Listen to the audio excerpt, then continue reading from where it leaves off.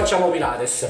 È un lavoro di percezione del proprio corpo attraverso l'attivazione di muscoli profondi. Si lavora con il corpo cercando di percepire quello che si fa. È una disciplina che va bene per tutti. Torniamo in fronte alla telecamera con le gambe all'altezza del nostro bacino, sempre in linea con le ossa anteriori del bacino e la testa bella in alto, lunga, senza alzare il mento, ma mantenendo il mento a una distanza dall'esterno davanti del pugno. Le spalle sono rilassate. Inspiro dal naso, espiro dalla bocca. Ascolto il mio corpo partendo dall'appoggio dei miei piedi. Come distribuito il peso del mio corpo? Più a destra, più a sinistra. Appoggio un po' in avanti, troppo dietro. Mi sento poggiare tutto su un piede, forse sull'altro, o lo sentito in modo uguale. Ascolto il mio appoggio e lo mantengo. Ascolto le mie gambe. Sono rigide, sono rilassate. Ascolto la mia schiena, è comoda, è rilassata, stessa cosa le spalle, stessa cosa. Memorizzo tutte le percezioni e tutte le sensazioni che ho. Respiro dal naso, respiro dall'espressività.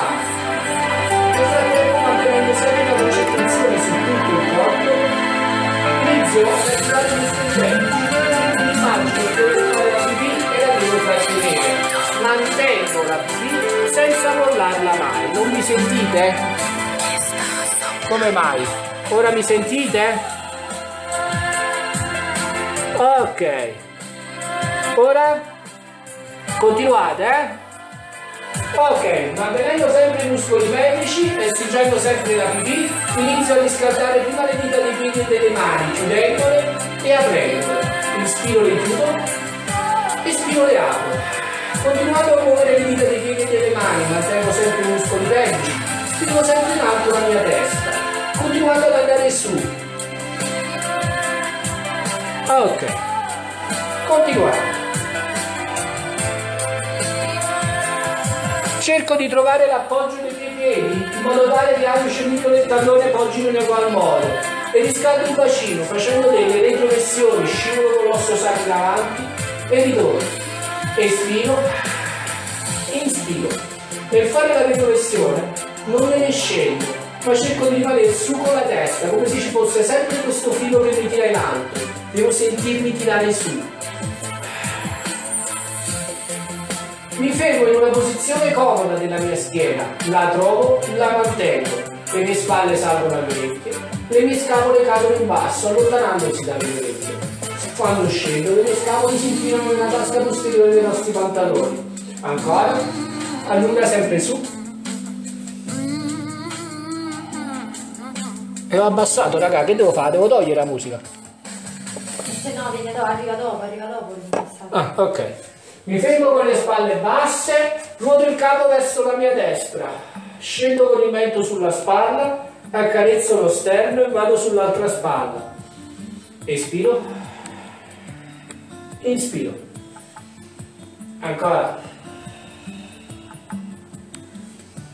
Continuo.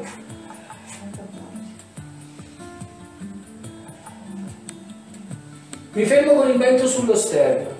Andando su con le braccia, riallineo il capo, schiacciando di nuovo il mento, mi tuffo giù una vertebra dopo l'altra, la raccolgo, scendo, arrivo giù, rilasso le spalle, rilasso l'ombelico, sposto leggermente il peso in avanti, lascio girare di più le mie gambe, la mia testa è pesante, la mia schiena è rilassata, ritorno con il peso sui talloni, fletto leggermente le gambe e risucchiando l'ombelico srotolo su una vertebra dopo l'altra. Inspiro. Espirando apro le braccia. Palmo delle mani guarda in avanti e ruota prima in basso con i pollici che vanno dietro senza alzare le spalle. Espirando ritorno e i pollici vanno su e dietro. Ancora. Pollici in basso e dietro. Inspiro. Pollici in alto e dietro. Espiro. Ricordati di stringere le braccia lontane. La testa in alto, la schiena comoda, stringi sempre l'ombelico. Ancora, vai. L'ultima volta, mi fermo con il palmo delle mani in alto, inclino il busto verso la mia destra, spingendo lontano, come se le mie coste si volessero separare dal bacino e inspiro torno. Di nuovo, espiro, allungo. E inspiro torno. Continua a mantenere fermo il bacino, fermo l'appoggio dei tuoi piedi. Non sentire spostare il peso, allunga solo la testa, come se il busto si volesse svitare e allungare su. Staccare, non svitare, allunga, bravo. Gli ultimi due. L'ultimo a destra. L'ultimo a sinistra. Allungo. Vado a fare una retrogressione del bacino, chiudo la pancia, arrotondo la mia schiena, passando dall'altra parte cresco su e la mia gamba destra si apre lateralmente. Vado a disegnare dei cerchi ampi sia con le braccia sia collegato alla gamba, allunga. Cerca di spingere sempre in alto la testa, stringi sempre l'ombelico e vai su. Mantieni le spalle basse, non fermarti, allunga. Perfetto. Cambio il senso delle circonduzioni, spingi su, spingi, cerca il massimo movimento, la massima ampiezza di movimento, stringi sempre l'ombelico alla schiena, senti che si svita la gamba, l'ultima volta, mi fermo e tocco terra, disegno con la punta del piede un cerchio ma sempre a terra, in avanti, la gamba di sotto si piega e arrotondo la mia schiena, vado su. Vado dietro, incrocio la gamba e scendo. Inspiro, ritorno su. Vado avanti. Piego la gamba di dietro, ritroverai il bacino e arrotondo la mia schiena. Ritorno su, cresco. Vado dietro, senza girare il bacino, petto le mie gambe. Ancora, continua. Spingi sempre su. A non sentire le spalle. Cresci. Ancora, arrotondo la schiena e vado dietro,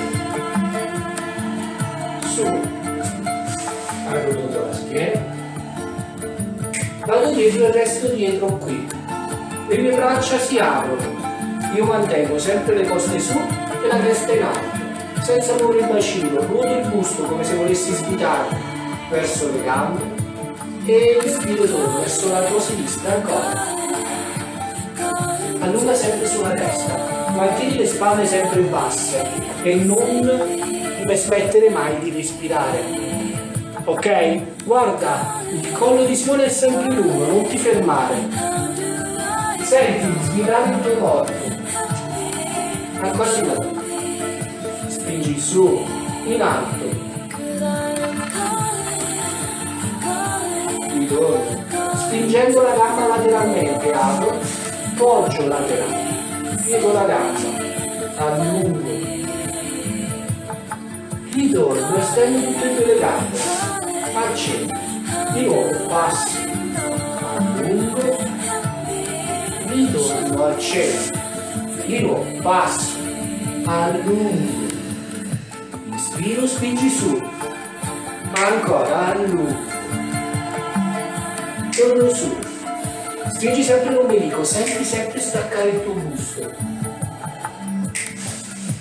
Spingi forte le braccia, è quello che ti dà l'equilibrio, la spinta, anche del piede sinistro che rimane a terra, è fisso, ancora.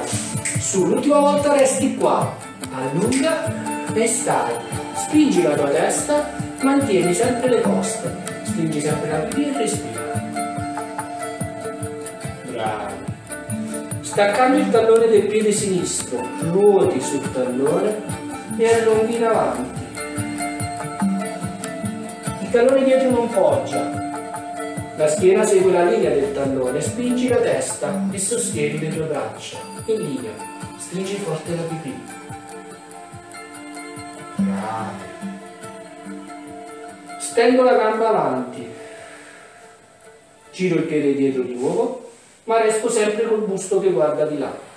Piegando la gamba dietro, apro le braccia e mi tuffo come se staccassi il mio busto all'indietro, stringi forte la pipì, i miei piedi restano incollati a terra, inspiro, ritorno, piego la gamba avanti e giro il busto e allungo, inspiro, torno, ruoto e su, sposto il peso.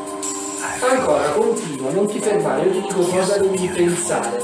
Innanzitutto a sostenere sempre le coste, Quando vai dietro, immagina di tuffarti su, non di spezzare dietro.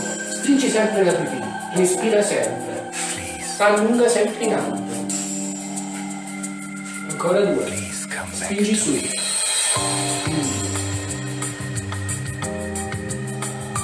L'ultima volta, mi fermo qui, scendo verso il piede, stendo tutte e due le gambe, una avanti e una indietro, la mia testa è giù rilassata, con il collo pesante. Immagina di arrotondare la schiena verso il basso, stringi sempre l'ombelico, rilassa la tua schiena, ma stringi sempre la pupilla, respira. La musica va bene adesso, ragazzi? Si sente? Alziamo poco poco? Ok. Ora la gamba avanti fa un passo indietro e raggiunge l'altra gamba, appoggia bene le mani a terra, mantieni, si chiama posizione di V rovesciata. Quindi il torace schiaccia giù, il sedere spinge in direzione opposta della testa, che è rilassata, e provi a spingere giù da loro, che stringe sempre la pipì. Bravo. Camminando con le mani in avanti, raggiungi la posizione di push-up. Mantieni la posizione, allineando sempre i talloni, sedere e testa, il naso punta verso il basso, le scapole sono corte, non vedi verso la schiena. Respira, mantieni solo la posizione, cercando di spingere in due direzioni opposte. Attiva le scapole, immagina di stringere due per muovere sotto il tuo a scendere. Respira, senza mai trattenere l'aria. Il ginocchio opposto alla telecamera, poggia a terra, sotto il tuo bacino. Se hai bisogno di spostarlo, ti sposti le mani un po' più indietro e ti metti in modo tale che il ginocchio sia sotto il bacino, la gamba della telecamera sia distesa dietro, le mani sotto le spalle, la testa lunga, la pipì trattenuta. Trova una posizione comoda nella tua schiena. Fai questo, respirando, curvi la schiena. Respirando schiacci la schiena. Ancora. Attenzione, quando la tua schiena scende, la tua gamba spinge molto indietro. Quindi, quando scende, spinge il piede su. Quando curva, scende e tocca, si piega il piede sul piede. Di nuovo, respiro, allungo. Ricordati che il naso guarda sempre a terra. Inspiro, fai partire il movimento dalla schiena ed espiro. Non pensare solo alla gamba e al collo, pensa alla schiena.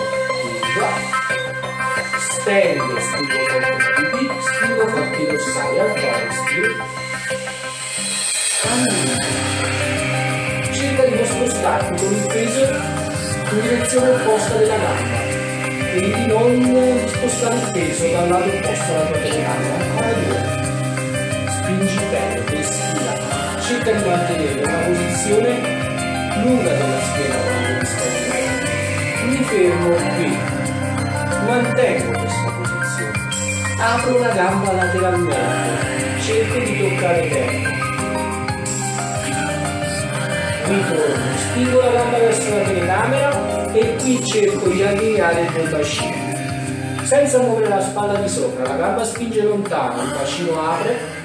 Allungo lontano, respiro, espiro, allungo dietro e mi riallineo.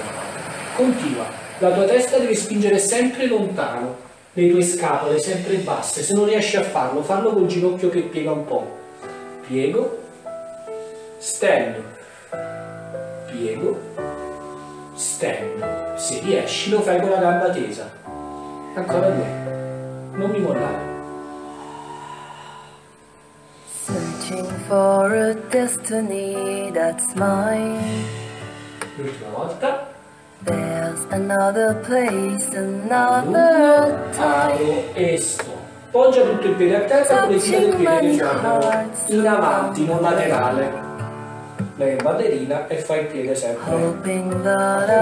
Ok? Stringi la pipì e respira. Come va? Mi capivi? Ok, sdrotolo su piano piano e sto qui. La vedete a lei di lato, no? C'ha una gamba aperta e una gamba sulla quale poggia, con il ginocchio. Stringo sempre il penico e le mie braccia apro.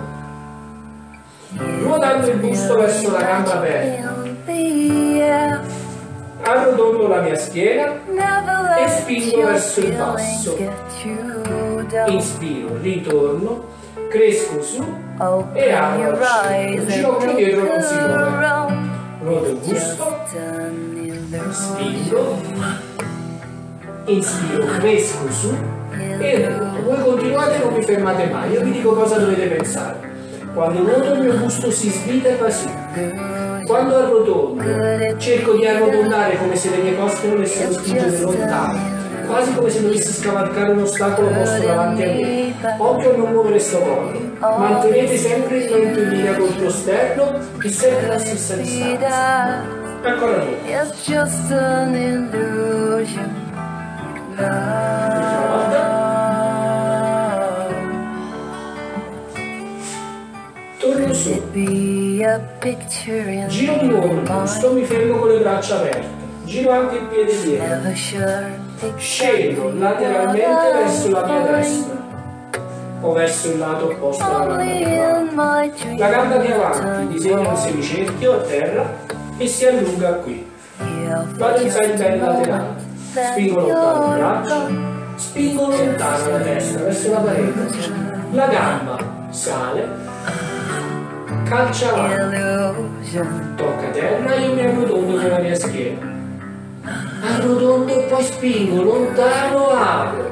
L'idea è toccare parete, soffitto, destra, spinge, inspiro lungo, parte tutto dalla schiena, come quando eravamo in quadrupedia. E apro. Spingi sempre la vita. Ancora. Curvo. E apro. Devo sentirmi tirare ancora. Chiudo. Apro. Spingi forte, chiudi forte le coste, ancora.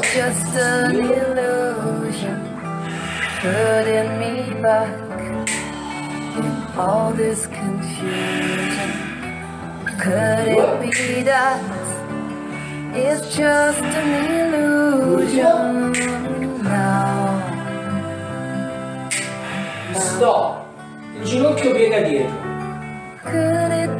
Scende. Va verso l'altro ginocchio. Scendo sull'anca. E ci siamo ragazzi? Perfetto. Allora, sempre sullo stesso lato. Gambe rivolte, in questo caso alla sinistra sua. Se avete cambiato lato o se siete alla destra non è un problema. L'importante è che poi tanto dopo faremo tutto dall'altra parte. Allora, scendo a terra con il gomito in modo tale che esso sia in linea sotto la mia spalla, ok? Vedete, vado a formare quasi un triangolo. Le ginocchia se erano sovrapposte e in linea col tuo sederino. Benissimo. Devo allungare la testa come se ci fosse qualcosa che mi tira verso la parete, non lateralmente, quasi in alto. Perfetto. Sotto qui l'altra volta feci l'esempio del fuoco. Immagino una fiamma che si accende sotto di me, io non mi voglio bruciare, ma non posso staccare il gomito da terra. Ma posso anche immaginare che ci sia qualcuno che mi vuole pungolare. A me dà fastidio e io sostengo. Piuttosto che immaginare che ci sia una fascia che mi tira su e mi sostiene su. Devo rimanerci fermo. L'altra mano spinge in alto e questo mi dà un'altra sensazione di salire su. Immagino che le gambe siano come le pagine di un libro. Espirando, apro la prima pagina. Inspirando la richiudo. Continuo. Quando apro la pagina, quest'osso del bacino spinge verso la tua telecamera. Non cado dietro con il sedere. Non mi interessa quanto riesci a aprire la gamba. Mi interessa solo che tu provi a raggiungere la tua apertura. Ricordati di allungare la testa. Bravo.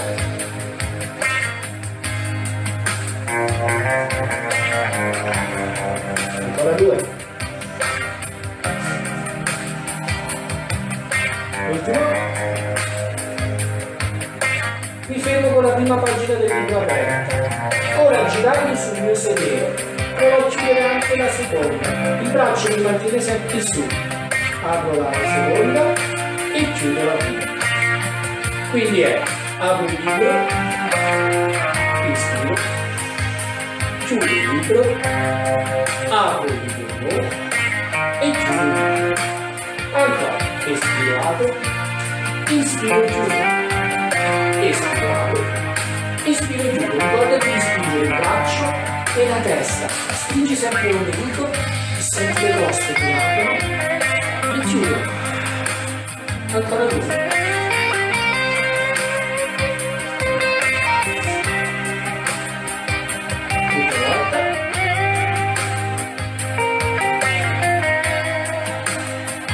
Mi fermo, vengo su, scendo avanti e allungo avanti, come se fossi un fanciullo e vado in fanciullo. Quindi ginocchio, appoggio, sedere sui talloni, braccia che camminano lunghe in avanti.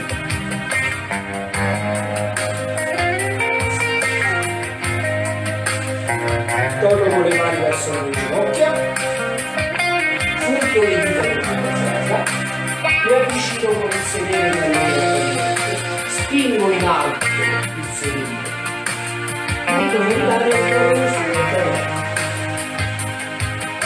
riprendo la posizione di gambe all'altezza del bacino, umiltà tenuta, coste sostenute, testa lunga,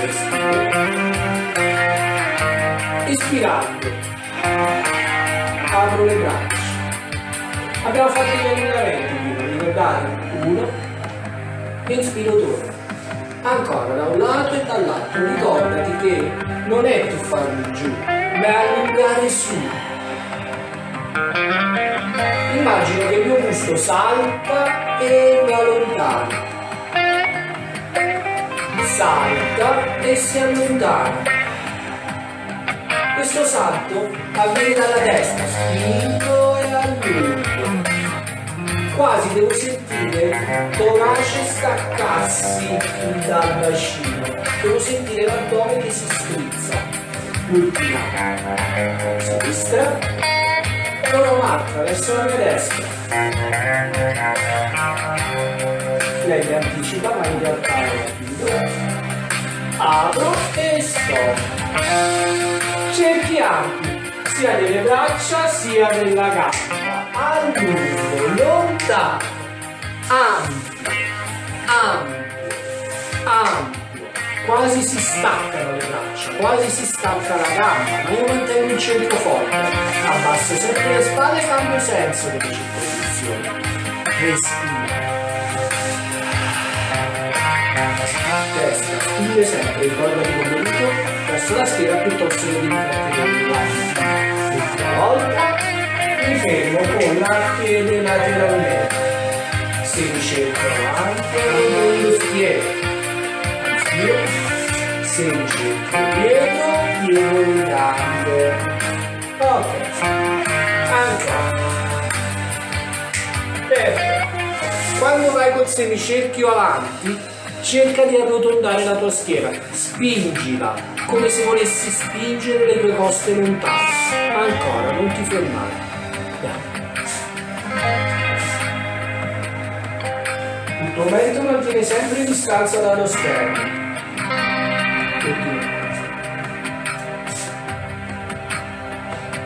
Mi fermo incrociato dietro. Scendo. E le mie braccia sono aperte, senza girare la C, torsioni del busto verso il ginocchio che è avanti. Ricorda di girare il busto, devi avere l'idea di svuotarti. Immagina una macchinetta del caffè, vai su, il bacino è fermo, stringi forte la pipì, i due ili guardano in avanti, le spalle sono rilassate. Ancora due. Non far partire il movimento dalle spalle. L'ultimo mi fermo, allungo, spingo su, apro la gamba, passo laterale, affondo e spingo, ritorno e centro, spingi su, di nuovo, affondo e spingo, ritorno su. Continua a mantenere sempre gli stessi principi, spalle basse, testa lunga, schiena comoda, respirazione, appoggio bene il piede, quello là che apre, tutte e 5 le dita, belle aperte, la testa è lontana, ancora. L'ultimo, spingo e resto, giù, giro il piede e sto. Tallone non poggia, mantengo l'allineamento. La mia idea è quella di spingere, devo sentire la schiena comoda, non mi dico dentro, le spalle lontane dall'orecchio. Perfetto. Giro solo di nuovo il piede dietro, piegando la gamba dietro, sposto il peso e allungo. Ritorno col peso sull'altra gamba, giro come se volessi sbitarmi e spingo lontano. Inspiro, torno, allunga, non è giù, è su, apro, ok, è sempre questo, stringi forte, tutto più rilassato, spingere non è rigidirsi, spingere è mantenere l'allungamento, ancora, gli ultimi 2, allungo, resto qua, giro sul piede, davanti, rilasso, stendo tutte e 2 le gambe, arrotonda la schiena, spingi verso il basso, le tue coste si allontanano dal tuo sedere, rilassa e respira.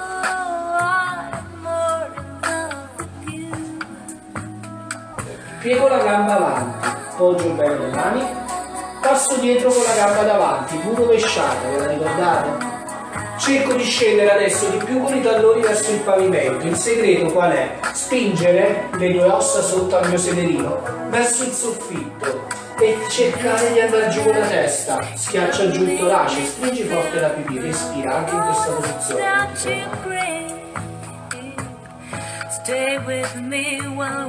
Cammino con le mani davanti, o con i piedi dietro, bello, così, e mi metto in posizione di push-up. E mantengo la posizione di push-up. Questa volta, visto che io sono cattivo, facciamo questo. Provo ad arrotondare la schiena qua e a schiacciare. Il movimento parte dal sedere e dalle scapole. Spingo verso l'alto l'ombelico e inspiro, torno. E quando torno, spingo lontano la testa in direzione opposta dei talloni. Ancora 2, pesante? Lo so. L'ultimo. Mi fermo, comodo con la schiena, il ginocchio che è opposto alla telecamera scende e si posiziona sotto. Trovo la mia quadrupedia come ho fatto prima, spalle basse e testa lunga. Direttamente la gamba sale, cercando il centro, ispirando il piede sotto di te con la schiena che curva l'abbiamo fatto poco fa, espirando a lungo cercando la massima estensione. Ancora, inspiro curvo, espiro a lungo. Il movimento parte dalla tua schiena, curva, a lungo, come se io stessi in piedi. Faccio una C, stendo su, faccio una C, stendo su. Faccio una C, stendo su, faccio una C, e stendo, sto, sempre allungandomi, giro un po' il bacino verso la telecamera e caccio laterale,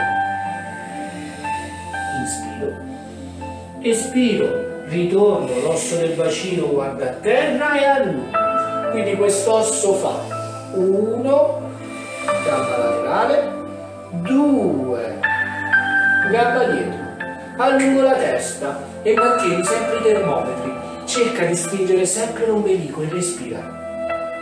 Ancora. Non ti fermare.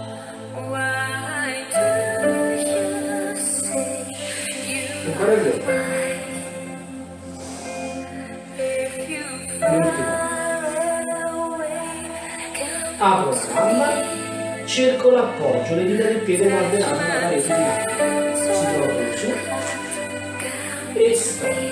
Apro le braccia, quando apro le braccia ragazzi non sostenetele da qua, sostenetele da qua sotto, come se voleste spingere giù i dorsali, giù del busto, ostacolo posto davanti a me, lo supero e allungo, i miei muscoli schiacciano, sono sostenuti, ritorno, spingo su al cielo, inspiro, inspiro e allungo, inspiro. Se non riuscite a farlo in una sola respirazione, inspiro rado, inspiro rondo, espiro giro, inspiro rondo, espiro rado, inspiro rondo e centro nel corpo frontale. Ricordati di mantenere comunque sempre la respirazione, se non riesci a regolarla in base al movimento non mi trattenere velare, ma ricordati di trattenere la via, mettere la testa, passare le spalle. Ultimo, giro il ginocchio dietro, scendo sul lato sinistro, la gamba apre lateralmente, la gamba è su, sostenuta. Ora ricordate come vedere la schiena. Arrotondando la schiena, facendo la C, la tua gamba viene quasi da sola. Se io dalla mia schiena ritorno su come se tornassi in piedi, solo che sono lateralmente, la mia gamba la devo solo spingere. Al fare respiro. Espiro. Fate capire il movimento sempre dal bacino, sempre dalla schiena. Inspiro. Allungo. Sempre un movimento. Massima spinta e sempre uguale, la tua testa spingerà sempre in direzione opposta del tuo seno, dove ti porti il tuo seno, dove spinge la tua gamba, la tua testa spinge in direzione opposta, stessa cosa che sui piedi, allunga, perfetto, ancora due, devi sentire la schiena che si muove, spingi sempre lungo, mantengo l'allineamento, ginocchio piede, appoggio giù. Siedo sulla sinistra e vado l'appoggio con il gomito sinistro e gambe sopra il chest. Vi ricordate il libro? Vi ricordate il fuoco? Sotto di te? Perfetto, dice il fuoco. Il libro apre. Prima solo una pagina, apre e chiude. La testa spinge in direzione opposta, mantieni sempre il mento in linea con lo sterno. Stringi forte la pipì. Cerca di non sentire carico sulla zona lombare, sostieni. Ancora due.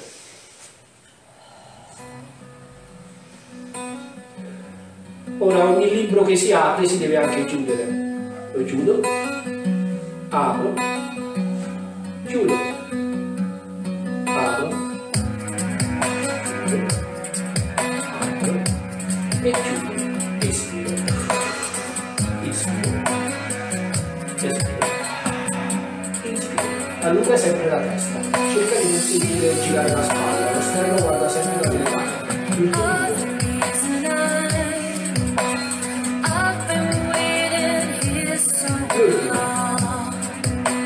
Apro, chiudo, due calci su e mi stendo a pancia su. Oh, non ci riesco. Posso anche appoggiarmi a terra e mi sistemo, ok? Piego le ginocchia in modo tale che le mie caviglie siano morbide verso il basso, ma le ginocchia siano in linea con il mio bacino. Mani camminano verso la parete dove vuoi seguire. Testa lunga e stimola. Facciamo un esercizio che si chiama pelvic release. Che cosa devo fare? Questa pipì che io sto trattenendo, quando butto fuori l'aria, la devo trattenere al massimo. Proviamo insieme. Inspiro. Espirando, stringo al massimo. Inspiro, mollo solo poco la pipì, come se mi scappassi di dover andare in bagno, forte, stringo, forte, e inspiro poco. Continua, ti dico io quello che fare. Quando tu stringi forte l'ombelico, quindi il pacchetto pelvico è trasverso, io sento scendere a terra la mia zona lombare e sento che il bacino viene tirato verso di me. Ci sei? In quel momento la tua testa allunga tantissimo.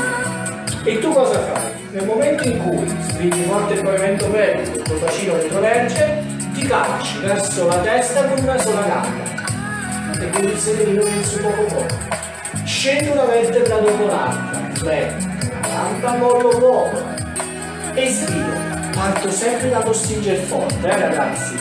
Non pensate solo a stendere la gamba, pensate che il movimento parta dall'attivazione massima del tuo pelvico. Allunga la testa e abbassa le spalle. Se senti troppa pressione delle braccia a terra, gira il palmo delle mani o metti le mani di tanto. La musica è praticamente a zero. Vai, continua.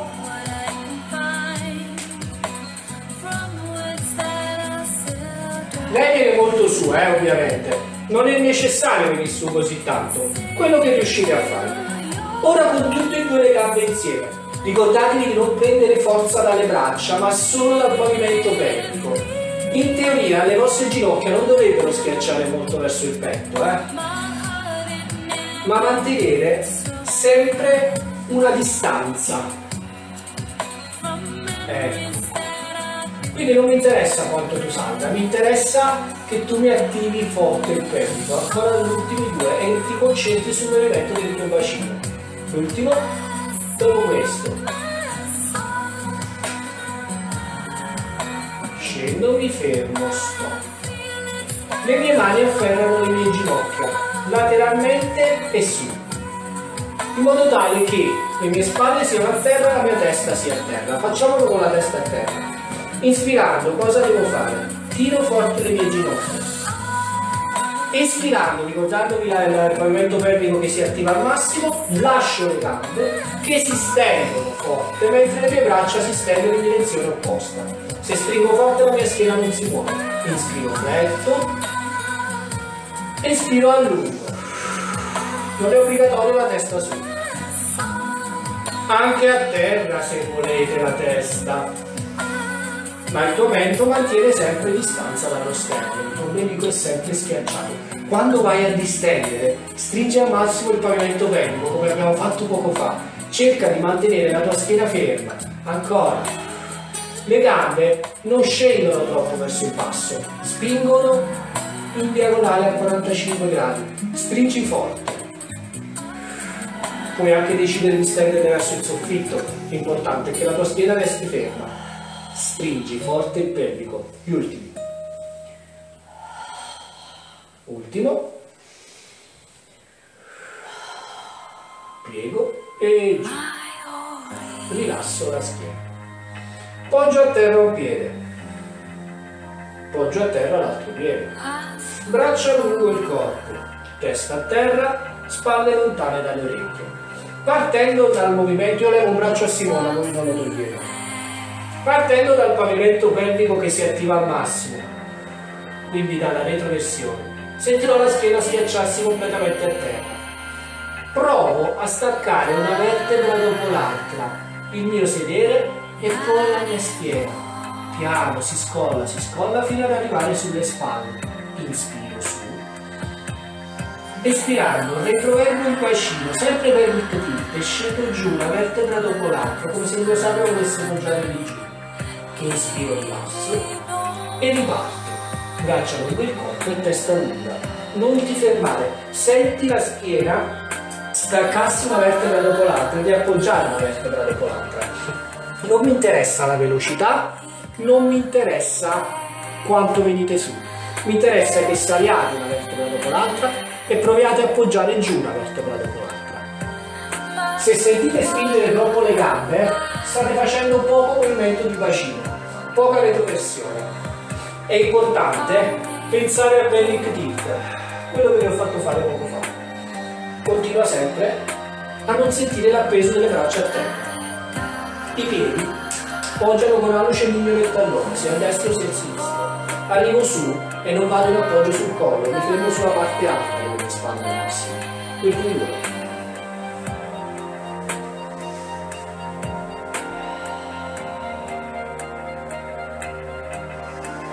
giù,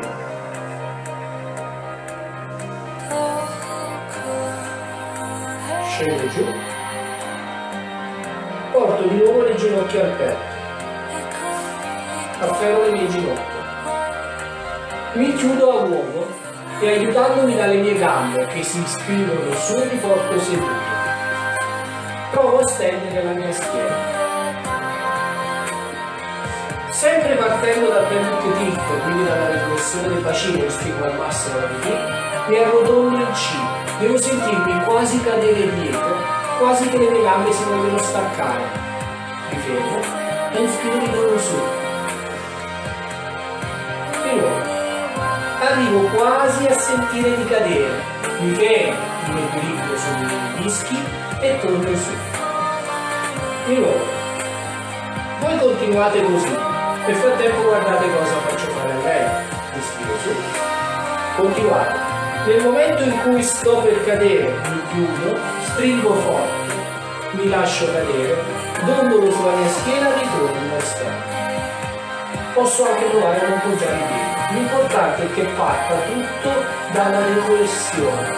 Sento cadere l'ombelico e ritorno. Attenzione a non arrivare sul collo, ragazzi. Appoggio sulle spalle. Rolling right and go.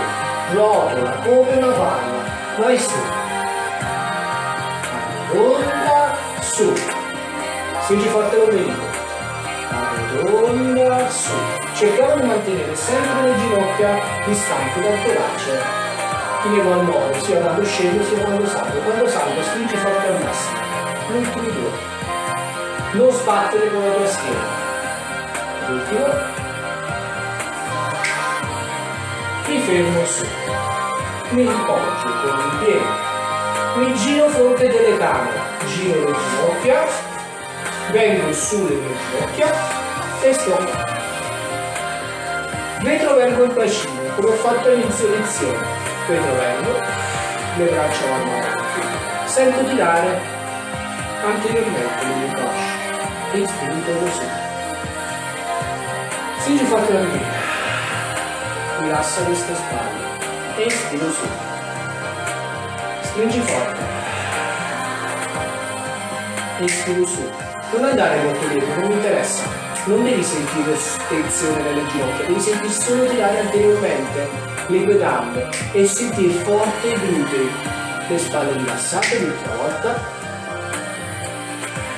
Ora qui lascio andare il sederino giù e mi allungo, faccio uno. Cammino avanti con le manine, forte forte e giù con la testa.